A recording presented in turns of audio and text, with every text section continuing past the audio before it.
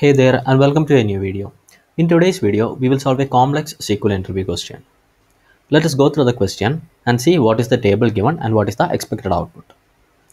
So the question is to write a SQL query to find all flights where at least two passengers have confirmed reservations in adjacent seats.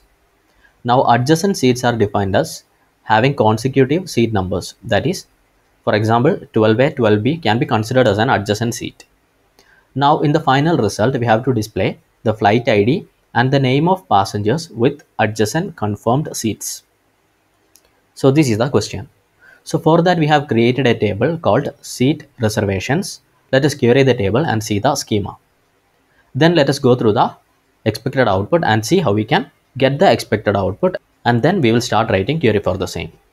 So here is the seat reservations table that we have already created. So it has reservation ID, then it has passenger name, seat number, booking date, flight ID and status. Here the booking date can be considered as the date for which that particular passenger has booked the flight.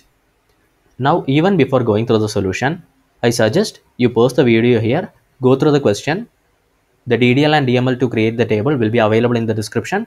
Try solving this question on your own. If you can solve this, you are pretty good with SQL. And if you are not able to solve this, keep on learning. You will be able to solve this question or more complex question in near future. Now let us go through the expected output. So here is the expected output table which we have to finally obtain. And this is the exact same reservations table which we initially saw, that we have already created. Now when we go through the final result, we can see that we require three columns. The first column is flight ID, the second column will be passenger 1, and the third column will be passenger 2. And here the passenger 1 and passenger 2 will be sitting in adjacent seats for the same flight. And also it should be on the same date as well. So that is another condition that we have to make sure when writing the query. Let us go through the first flight, which is F101. So these are the records corresponding to flight 101, and there is one record for which the status is cancelled. So this record is invalid. So let us highlight this record. Now when we go through the other two records which are available for flight 101, we can see that the seat number is 12A and the other seat number is 12C, and the booking date are also different. Now even though the status is confirmed, we cannot say those two seats are adjacent seat or those two passengers are sitting adjacent. Even we can see that the passenger name is similar, so it is not necessary that that should be the same passenger, but from the other conditions itself it is pretty clear that 12A and 12C are not adjacent seats. Now let us go through two cases where passengers are sitting on adjacent seat. For that we will take the example of F102. So when we go through the record of F102, we can see that the first seat ID corresponding to Alice Brown is 14A and the booking date is 02/1/2024.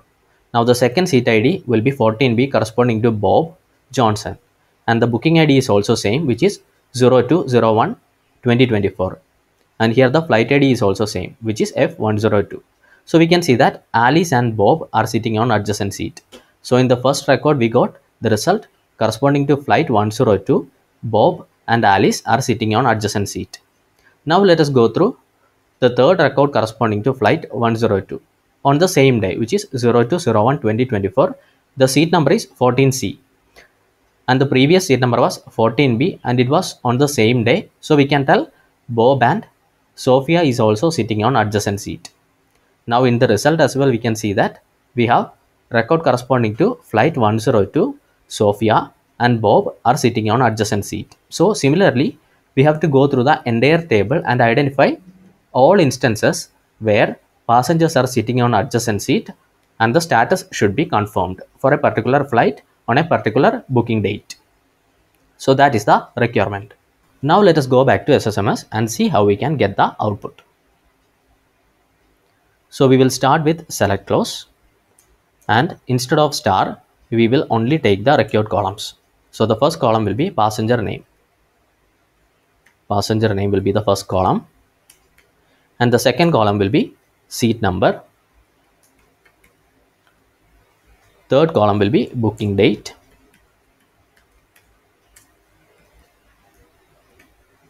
and fourth column will be flight ID, And finally, we require a new column to be calculated based on a window function.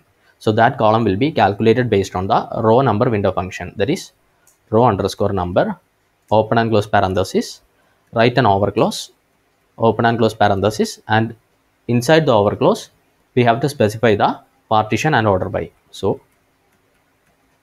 partition will be based on flight ID, booking date. So the first column will be flight ID, second column will be booking date, and now we have to write the order by clause. Order by seat number in ascending order. Seat number in ascending order. So let us give the column a name as flag1, flag underscore 1. So this will be the column name. Now let us execute this and see our result. So in the result we have passenger name, seat number, booking date, flight ID, and a flag which is created based on the partition flight ID, booking date, and order seat number. So this is the first query. Now we will place the first query that we completed inside a CTE. So we will give the CTE name as CTE1. So with CTE1 as open and close parenthesis, and here we have the first query within the CTE1. Now we will write a second query on the same table, which is seat reservations table. Select. We require the same columns. Let us copy the column names. Copy. Paste it here. Now we will write the same row number window function once again. We will copy this. And we will give the column name flag2. So that will be the new column name. And this is taken from the same table seat reservations. But here we are making a slight change. That is, let us write the from clause and then let us add the filtering condition here. So where status should be equal to confirmed. So status equal confirmed. So that will be the condition that we have to add here. Now based on the condition, another column will be created, which is the flag2 column based on the row number window function. So that is the second part of the query. Let us execute and we will be getting a result where we have a flag2 column created on the same reservations table, but there is an additional condition which is status equal to confirmed. That is the condition. So we will place the second part of the query in a second CTE, that is CTE2 as open and close parenthesis, and the entire query will be inside a CTE, which is CTE2. Now we have to create a tricky join between CTE1 and CTE2 so that we get the required output. So we will start with select. Now from the first table will be CTE1 and we will give the alias name as 1, CTE as 1. Now we are going to create an inner join with CTE2 and let us give the alias name as 2. And now we are going to write the joining condition on, and the joining condition should be based on booking date, flight ID, and passenger name. So that will be the first condition that we have to write here. So 1 dot booking date equal 2 dot booking date. That will be the first condition. Now let us write the second condition, which is 1 dot flight ID equal 2 dot flight ID. That will be the second condition. And now we will write another condition, which is the third condition based on passenger name. That is 1 dot passenger name not equal to 2 dot passenger name. So that will be the third condition.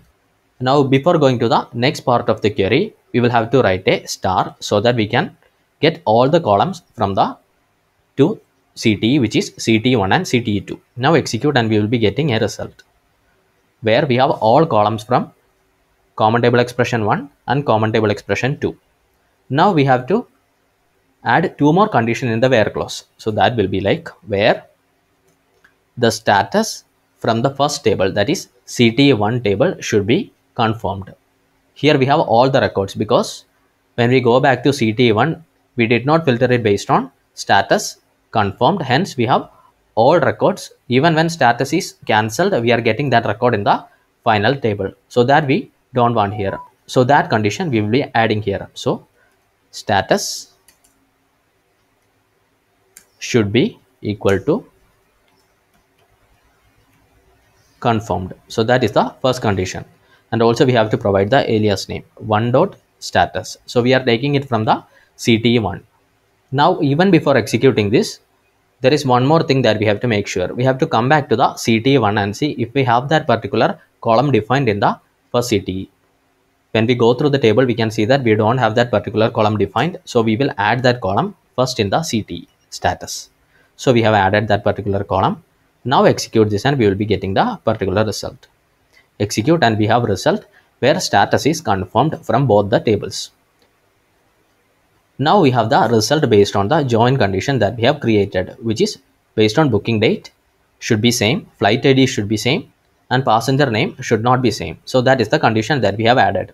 Now there is one more joining condition or filtering condition. Either we can add that particular condition as a joining condition or a filter condition. Here we will consider that as a filter condition within the where clause. That is, there is a relation between flag 1 column and flag 2 column.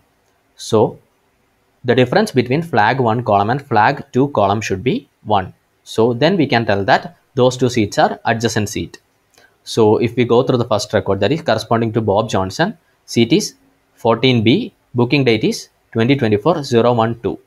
And coming to the second table, here we have Alice Brown, seat number is 14A, which should be adjacent to 14B, and it is on the same date, and the flight ID is also similar, but we can see that flag 2 is 1 and flag 1 is 2. So the difference will be 1. And coming to the second record corresponding to Sophia Lee, the seat number is 14C and the booking date is 2024-0102. Flight ID is F102 and flag is 3 corresponding to the first flag. And here we have the passenger Alice Brown, but the seat ID will be 14A and flag will be 1. The difference between flag 1 and flag 2 is not equal to 1. So we can tell that those two seats are not adjacent seat. So that condition we have to add here and we will get the result. So and open and close parenthesis, and inside this we will specify the condition, that is flag 1 minus flag 2 should be equal to 1. Then we can tell that those two seats are adjacent. Also, we don't want all the columns from the particular table. We only require few columns, that is passenger 1, passenger 2 and flight ID. So we will take 1 dot flight ID, which is taken from the first CTE. We can take it from second CTE as well. Either way, it will give us the same result. Now we have to take the first passenger, which is 1 dot passenger name, and this will be the passenger 1, and similarly we have to get the passenger name from the second CTE, that is 2 dot passenger name, and the column name will be passenger 2. Now execute and we should be getting the result that we saw initially. Execute and we have a result where we have flight ID, passenger 1 and passenger 2, and all the conditions are satisfied here. That is, the two passengers are sitting adjacent to each other, they are traveling on the same date, and they are traveling on the same flight. So this is the required output that we have obtained. And now let us go back to the Excel where we have the expected output and compare the result that we have obtained with the expected output. Copy, pasting it here. Now compare the result. Now we can see that we have the same result which we were supposed to obtain. So this is one method of solving this query. You can try solving this question, and if you have better methods or interesting approaches, please comment the method, so it will be helpful for others as well. Hope you like this video. Thanks for watching and subscribe for more such content. Thank you.